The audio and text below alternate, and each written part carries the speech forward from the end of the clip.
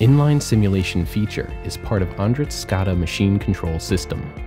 The Andritz Scada machine control system is operated with touch panels, which shows the ergonomic user interface.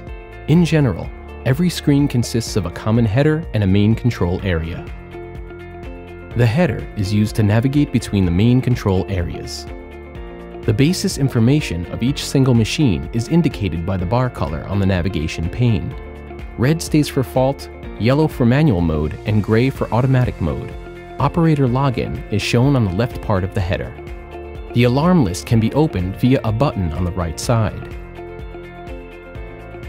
On the main control screens, all sensors like conveyor limit switches are shown, and all actuators can be operated by opening the specific actuator pop-up.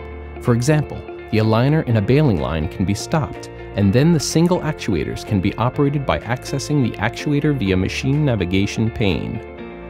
By pressing the actuator button, the movement will start. An activated actuator is indicated by light blue color.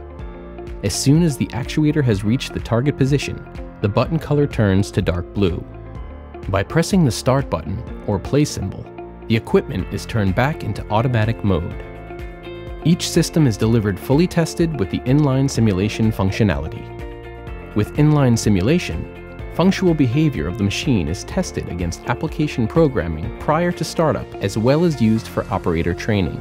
The system consists of a programmable logical controller, a touch panel, and a virtual plan. Both user interface and controller with inline simulation are running on virtual machines. One is the real HMI. The other represents the real machine implant.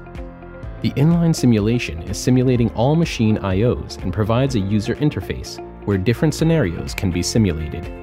Real bale transfer, sensors, and actuators are shown in the user interface.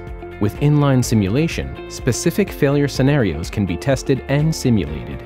For example, in a bale finishing line of a pulp drying plant, where pulp bales are packed and stacked together, a sensor or machine error on a wrapping machine can be generated by disabling the automatic simulation on the simulator.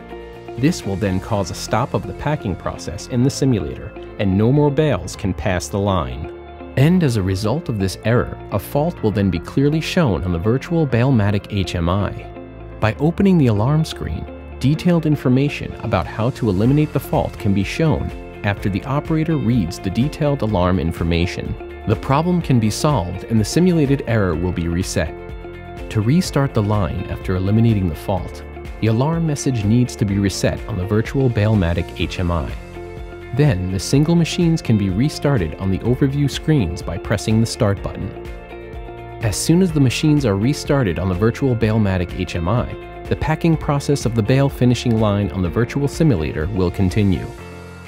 In addition, detailed alarm statistics are directly shown on the specific equipment to identify the alarm occurrence frequency. With Andritz inline simulation, startup time is reduced and easy alarm management is integrated on operator level.